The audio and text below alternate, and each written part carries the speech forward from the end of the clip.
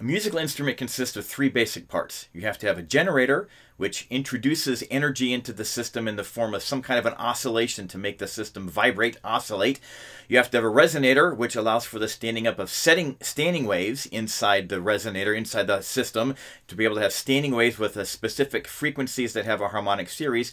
And you have to have a radiator, which allows the sound to get out of the instrument to the room around it.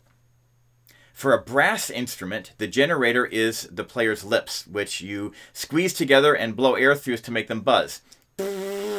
Maybe if you're talented enough, you might even be actually able to play a musical scale with just your lips alone.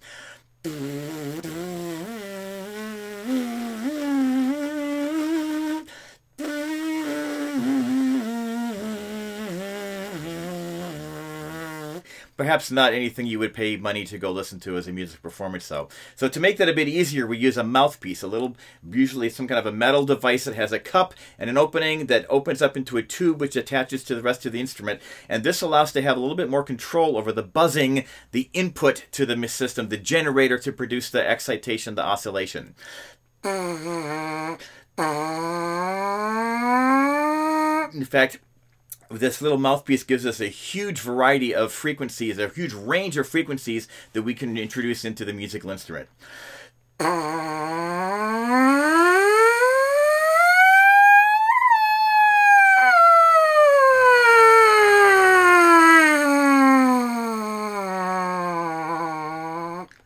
Now, that alone just is the input, the frequency content into the system, and we need a resonator then to actually take those input frequencies and construct standing waves out of them. For a brass instrument or a wind instrument, that standing wave is a pipe. Here I just have a length of tubing that I stole from the chemistry department at my school a few years ago. A length of tubing, the sound comes in one end, and when it travels through the pipe to the other end, it encounters a change. In physics, we call it a change in impedance because the cross-sectional area of the pipe changes, and so the sound is reflected from the other end, and it bounces back and forth between the two ends in a format that will only allow certain lengths of waves or certain frequencies of vibration, oscillation to exist inside the pipe. The pipe length determines which frequencies of that infinitely possible range of frequencies can actually set up standing waves inside the pipe. So if I take the hose and I attach my mouthpiece to it, again, I will just demonstrate that I can give a wide variety of ranges. And I attach that mouthpiece to the pipe.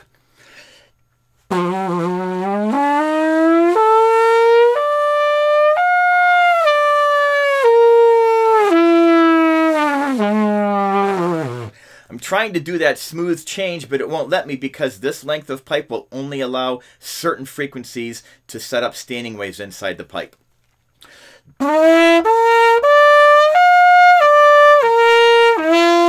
And those certain frequencies have integer multiples of the lowest frequency, setting up what's called a harmonic series. Now, this musical instrument is not very loud. In fact, when we do the calculations in the graduate courses that I teach at Penn State, we calculate and we find out that only about 2% of all the energy that I put in, only about 2% of that energy actually gets out this small opening pipe, which means that this is a rather inefficient radiator of sound, and it doesn't really sound all that interesting, beautiful to listen to also. So we need something that still has the ability to make the sounds reflect back and create a standing wave, but that will allow some of the sound to get out the end. We call this an impedance matching device to gradually change from a very small impedance here to the different impedance on the outside.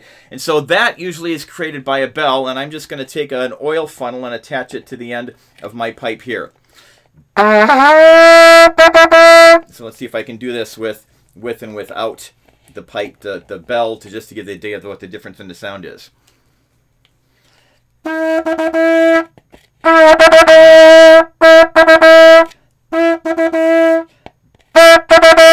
little bit louder, a little bit more musical.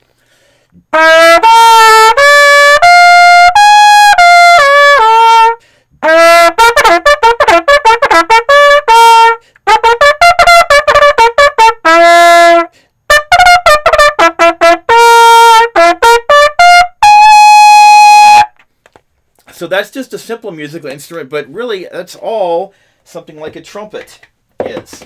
A trumpet is just a little bit more carefully designed mouthpiece, a long pipe that creates the standing waves, and then a flared bell that does the impedance matching to let the sound out a bit more effectively.